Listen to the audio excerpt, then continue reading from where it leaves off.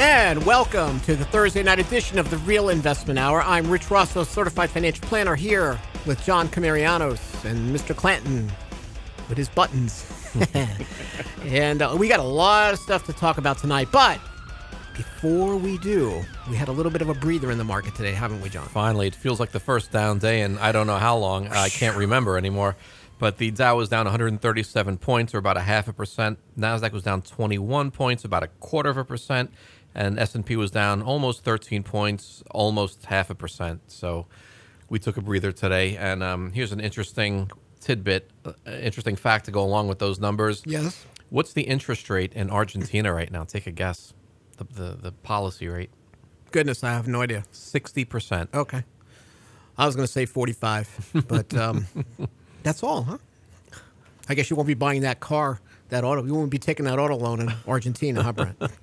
Can't even afford to put gasoline in it down there. Well, again, you never know what moves the market from day to day. Sometimes it's noise. We always look at markets on a weekly basis, although we track investments every day.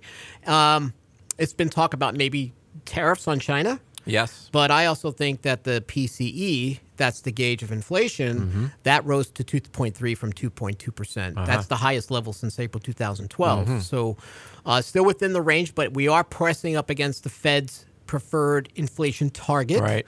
And I think that that's when I sort of started to see the futures lose their footing this morning. Yep. So I don't think that the tariffs help, but I always think it comes back to the Fed and inflation and where interest rates are going to go. That's been the story, it seems like, for the past decade, really. Yeah. Low rates, higher market. There you go. Well, I wonder if inflation is first thing I will say is that I'm very happy that my animal crackers are now cage-free. Like if we have cage-free eggs, chickens, now our animal crackers in that iconic red and yellow box. My grandmother would love to buy me these animal crackers. They're one of my greatest memories of being a child. Along with Nabisco had some really cool chocolate wafer cookies that would be right next to these Barnum cookies. The sugar wafer cookies? No. They were round. Okay. Just plain chocolate, like disc cookies, like maybe made out of devil's food, but a little bit harder. Oh, yeah. Very good, but very plain vanilla stuff, like the animals. Plain vanilla chocolate. Yeah, just plain vanilla chocolate. And that was a good one. But I mean, I don't know. I love I animal even feel crackers. guilty about how I eat them.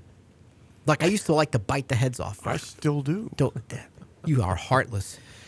Well, the new art doesn't seem to address any of the real underlying issues like ethics, exploitation, corporate greed. They're cookies. They're all right. cookies. They're wonderful crackers. Okay, I love animals, and they look happier on the box.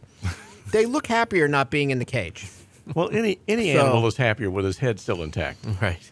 Although I don't know how the elephant, giraffe, gorilla, and lion all are in unison walking together. You would think that one would piss the other one off or something, but they seem very happy. They could do it on the ark. They can do it in a box of crackers. Yeah. It's funny. In the crackers, they're all separated in corners. Yes. Like you have the lion in the upper left quadrant. They're in quadrants, right? Now that they're cage-free, they're all walking together. When you open the box, you know what you hear? Kumbaya. So I can't wait. I can't wait for the treatment of this story by The Onion. Right. That's going to be fun to read. You know what? That is going to be. Yeah. I can't even imagine where they're going to go with this because every day society gives The Onion more material than they possibly can use. You can't make this stuff up. No. So I still love my cookies. Now, that packaging has been around since 1923. Really? It was a commercial artist, Sidney S. Stern. And again, it's actually the New York Times reports that maybe the design's been in place since 1902. But this gentleman that wrote an article said, hey, this is my great-granduncle. It's probably around 1923. All I remember as a kid, these are the cookies that we ate. Yeah. Okay? They were cheap, but they were very, very good. Oh, they were so good. And you soaked them in milk. You bit off the heads. Slather peanut butter between them and Really, make a sandwich. I've never done that. Oh, yes. Wow. I did it with Fluffernutter. And cake frosting, too. Well, sort of on the cake frosting Yeah. thing. I used to do it with chocolate cake frosting and tell my grandparents that, look, the animals are pooping. She always looked at me and said, you're not right. So, you know how I keep John for the show? How? We talk about all the market crises that we've lived through. Yeah. So that's always like going down financial memory lane. But one thing that was interesting conversation we had was about the number. The number that people feel that is the magical number that they can finally retire. Is it $1 million? Is it 500,000? Is it 10 million? Whatever that number is. And the funny thing is, it's not connected sometimes to a level of income.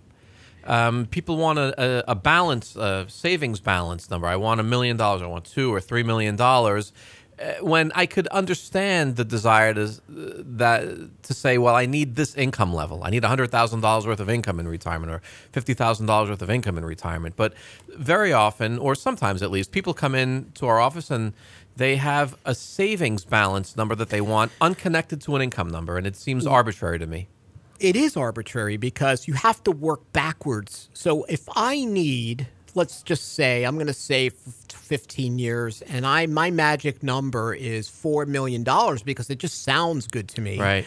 Or because you think your peers might have saved that much and for some reason you think you need to save that much.